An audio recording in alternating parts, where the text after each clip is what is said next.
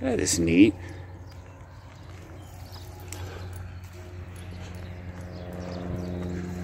It's a giant book. You got Black Beauty, Peter Rabbit, Wind of the Willows, Peter Pan, The Secret Garden. That's pretty neat. This is the library, obviously. The new library. Okay. Come on. And right over there is our friendly neighborhood Wegmans. If any of you are East Coasters, you know about Wegmans grocery stores.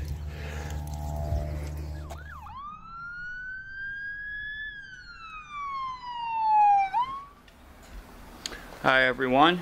Today we're going to get out here and do some finishing up on the bed, I'm going to call it. So I want to put some legs on it, and I'm going to put some stops so that I can't overextend it. So I've been, you know, coming up with ways to do this that I can do and that I think will work. So let's see what I came up with. Hi, Poppy. Are you supervising today? Okay.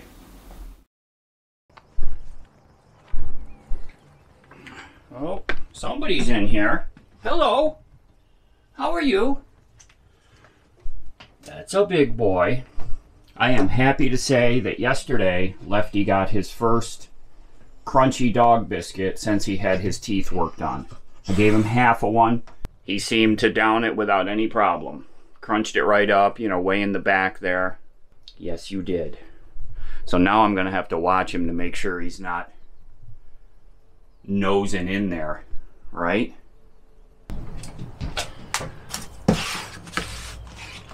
Yep, the famous scratch pad. So step 2 of this is support legs. You know, I used to use these 2-inch wooden dowels that I would set up every night when I folded the bed out. And they worked fine. The downside to them was I didn't have any kind of like locating rings on them. And periodically, like Lefty would knock one over in the middle of the night. So never catastrophic. And I only used 2 of them. I had 3 originally, but what would happen is the one down at this end, because there was never really any weight down there, it seemed to fall over a lot. So I just kind of used to position 2 of them right about like this, and that always worked. You know, honestly, I do most of my laying over top of the bench. I don't do a lot of outer edge laying, but I am going to put support legs under this because it needs them, obviously.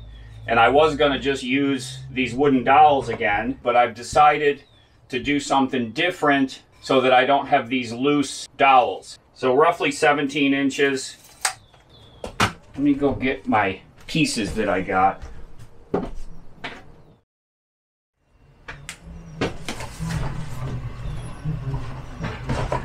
I also got, you guys are awesome. Uh-oh. It's a mailman. Hey. Just doing his job. But you guys were awesome with the suggestion for wax. Some people suggested soap. Because I had thought about that a couple weeks ago when I was planning this. I was talking with Mom about it. And I'm like, yeah, if I put something on the slides, and I'm thinking like WD-40 or some kind of spray lube, you know. But I'm like, oh, that would stink. It wouldn't be good. You guys are smarter than me. So Mom grabbed these at the grocery. It's like canning wax. We used to use these when I was a kid. We would wax the bottom of our sleds with bars of wax like this. So I'm going to put this on the tongue of all the slides here. So I've got these hinges. These are locking 90-degree hinges. So my plan is, you know, these will mount up under here, and I'll attach like a 2x2. So the legs will fold up underneath here during the day, and then snap them down at night. And I'm thinking 3 of them. Okay, pup. Okay.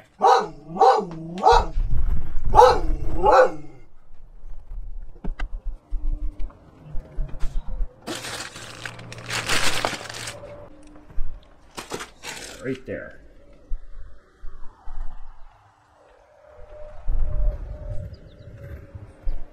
Hello. Yeah, we're gonna have to run over to Home Depot and get some wood. I'm gonna bring a hinge with me just to make sure it's wide enough.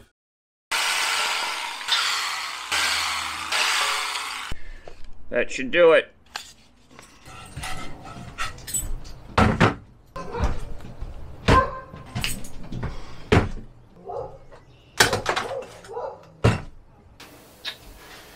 Well, some of you commented about what do I have to keep this from pulling all the way out.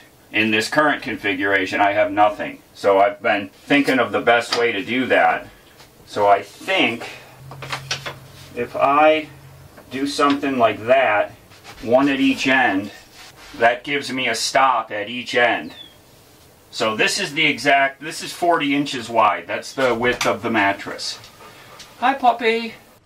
You gonna come check it out? What do you think? This right here, buddy. Is that gonna work? Okay. There's no room back here right now left. There's no room, I'm sorry. So I believe, you know, this is low profile enough, and I'll put one all the way at the foot of the bed and all the way at the head of the bed, and it won't interrupt the mattress at all. So this piece here will remain stationary, you know, screwed down to these stationary planks, and then this one will slide with this bar. You know, it'll be screwed down in the middle here, and so it'll come up and just bump like that and stop it. So I think that's what I'm going to do. It's low tech. It's not going to interrupt the mattress at all. You know, there's not going to be like a bump, and that should solve the issue as a bump stop. You're gonna lay right in here while I'm working, left, dude. Oh dear. You know what? Yeah, I don't know if you can see the sweat. It's one of those days. Temperature's not high, but the humidity is very high, and I'm drenched. You know, it's 10 a.m. and I'm saturated. So those of you that live in Phoenix and out in the, you know, New Mexico, Nevada, I get it. You guys get 110, 115 degrees. You come back here, you get an 80-degree day with 90-something% humidity. You'll be running back out west for that dry heat. You walk out the door from the air-conditioned house and it's like somebody throws a wet, hot blanket on you here. Just the moisture in the air, it's oppressive. It's unsafe. I mean, I am just soaking with sweat, and I'm not even really moving around a lot. And that's just the way it is here. You gotta drink constantly here, even if you're not doing activities, because you just sweat. At least I do. I don't know if I'm a big sweater or what, but it's one of those days. I'm gonna go get the Smart Telly fan and bring it out here. I usually carry it around with me and just point it at me and turn it on wherever I am. It's up by my laptop. I had it blowing on me up there earlier. That is better.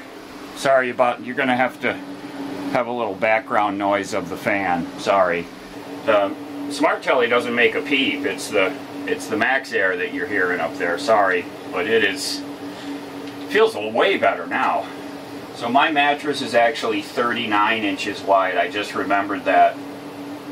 When I ordered my mattress, I just measured my area and ordered it, not thinking about I should get it to match a sheet size. And just by luck, a twin extra long is 1 inch wider. So a twin extra long is 40 inches wide. My bed, my mattress is 39 by 80. So I got very lucky. So twin extra long sheets fit this perfectly. So I'm going to go 39 inches. 39, there we go.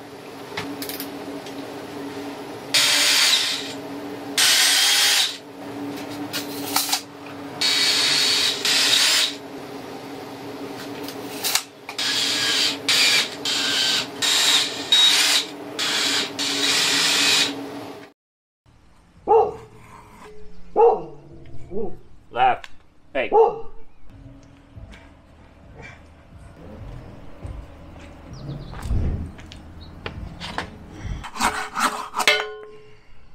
So Mom's had this block of marble in the corner. I think it's marble. Yeah. In the corner of the garage. What's it from? Any idea? No. So I'm like, I need something to put these up against so that I can get them exactly level so that I can screw it down, and I thought of that. So, and the board moved. I watched a terrible movie yesterday.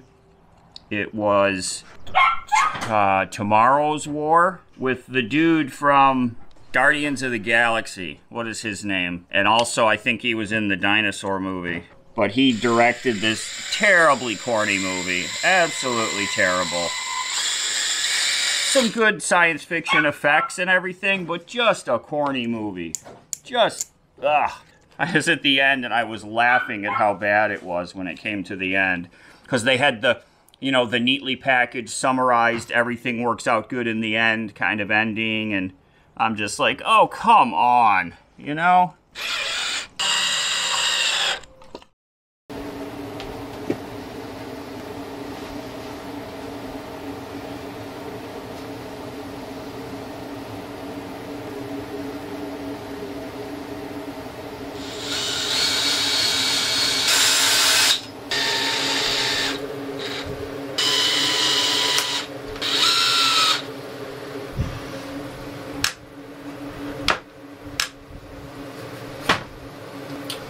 I don't know, what do you think?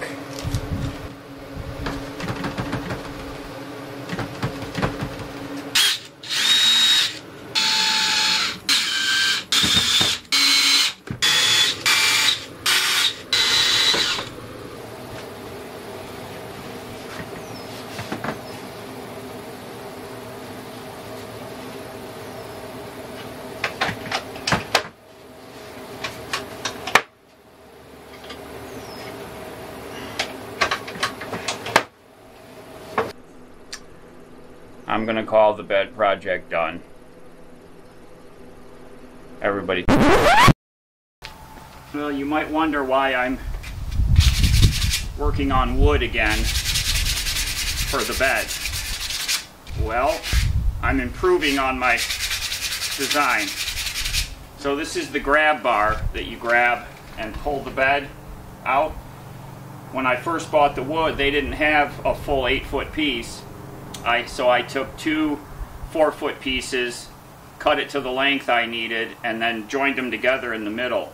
Well, when I was pulling them out, it was allowing them to, even though it was attached in the middle, it was allowing it to, you know, pivot. It was causing it to not slide as good as it could. So I went to Lowe's this time, and they had poplar 1x3, 8-foot long. So I've cut it to length. I've rounded both ends. Someone suggested that I do the end out by the back doors, which is a good idea. So I've done that. Just sanded it so that the leading edge is a little softer where I grab. It's actually the back edge that I grab. Maybe I should sand that too. See? Woodworking. Not my thing. Left, I'm busy.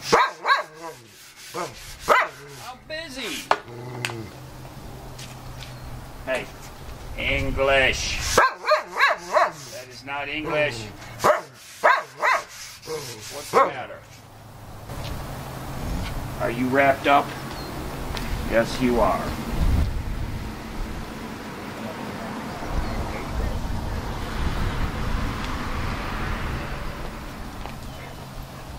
There you go. What?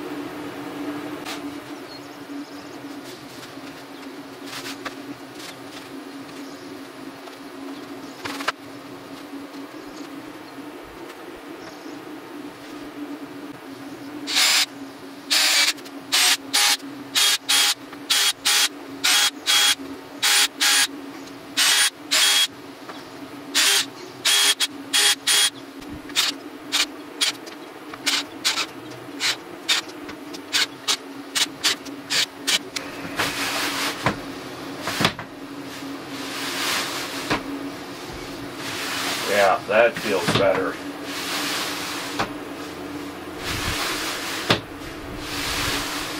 Yeah, it doesn't pivot in the middle anymore. I've got my bump stops on both ends. It's, what, 1/4 of an inch, these two little areas here. Okay, now I've got to put the legs back on.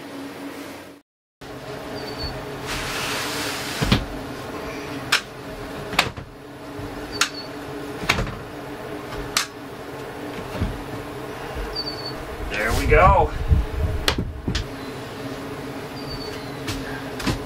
It's very sturdy. Not going anywhere. Very sturdy. You know, once the mattress is on here, kind of spreads the load out. It's not like I'm going to be standing, you know, dead in the middle of one of these slats. You know, it's only 13 inches from here to here. And I do most of my sleeping kind of right between the wall and out here. I don't do a lot of outer edge stuff unless Lefty kind of pushes me over that way. But you know, we're gonna find out if it works. So I am gonna call this done. Unless I wake up in the middle of the night thinking about something else I want to change, but I'm gonna try not to do that. Thanks everyone for watching me fiddle with the bed. Everybody take care, be safe. We'll see y'all again really soon. Probably on my next project.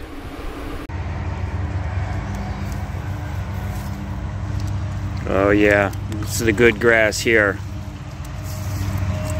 The thick bladed stuff. He's just crushing it this morning.